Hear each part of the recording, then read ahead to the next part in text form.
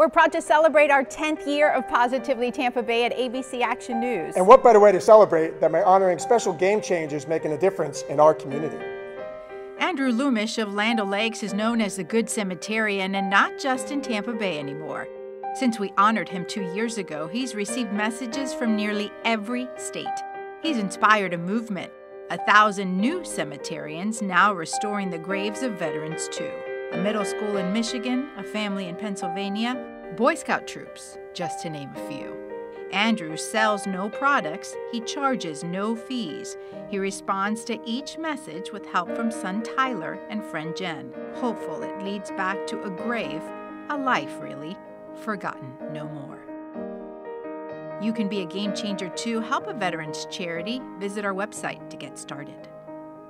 This Positively Tampa Bay game changer moment is sponsored by the Giant Hyundai of Newport Richey.